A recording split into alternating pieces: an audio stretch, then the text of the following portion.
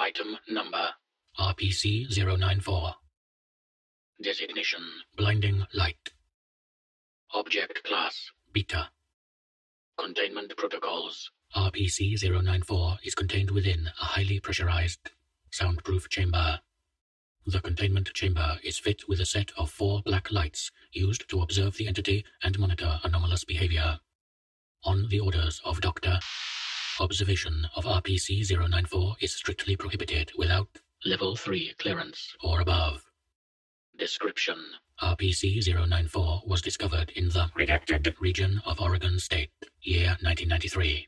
First contact with RPC-094 was made by 2 local high school boys, and who happened upon the anomaly after reportedly straying from a local hiking trail in the area.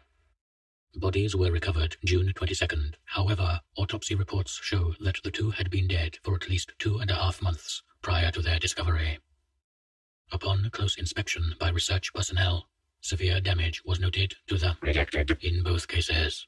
Retrieval of the anomaly led to the death of and the rest of MTF Theta 42. RPC-094 seems to possess no identifiable corporeal form, and, unless illuminated by a black light, is completely invisible to the naked eye. Reportedly, a ticking sound is an audible indicator that RPC-094 is within close proximity.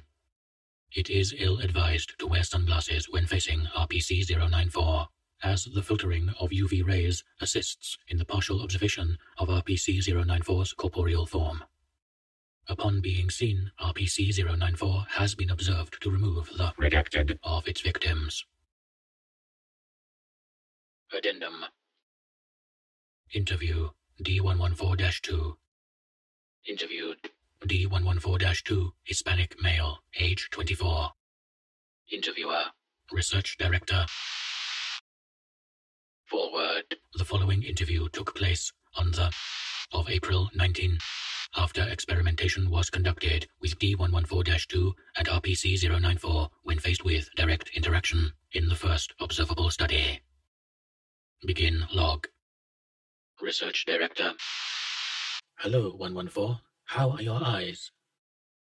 D114-2. Why haven't I died? I should be dead. I smell apples. Please try and focus, 114. I want to speak with you about what you witnessed in 094's containment cell on the redacted. Oh, my brain hurts. My head's going all crazy. Crazy. I saw the redacted, and something wonderful happened. It should be noted that at this time, D114-2 inserted 2 of his fingers into the socket where his left eye used to reside. In the log.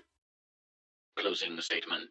D114-2 suffered from yet another psychotic break amidst the interview, and security personnel were forced to restrain and sedate him for the 3rd time since redacted. Approximately 1 week after this interview, D114-2 was given a final psychological evaluation before being euthanized. A brief summary of his pre-mortem experimentation files can be found at redacted. Experimentation log 01. Subject D114-2, equipped with UV filtration lenses. Procedure. D114-2 entered RPC-094's containment cell at approximately redacted and was instructed to move into the center of the room. The black light system in 094's containment cell was activated shortly after, and D114-2 was closely monitored for any anomalous activity for 10 minutes. Results. 4 minutes into the experiment, a loud ticking sound was noted by observers and promptly documented. Initial documentation lists the frequency of ticks at approximately 20 BPM.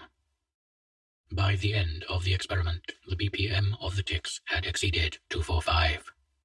A brief malfunction of the black light system caused a momentary lapse of observation for D114-2. By the time visual contact was restored, D114-2 was observed to be lying in the fetal position against the entrance to RPC-094's containment cell. His redacted appeared to have been surgically removed.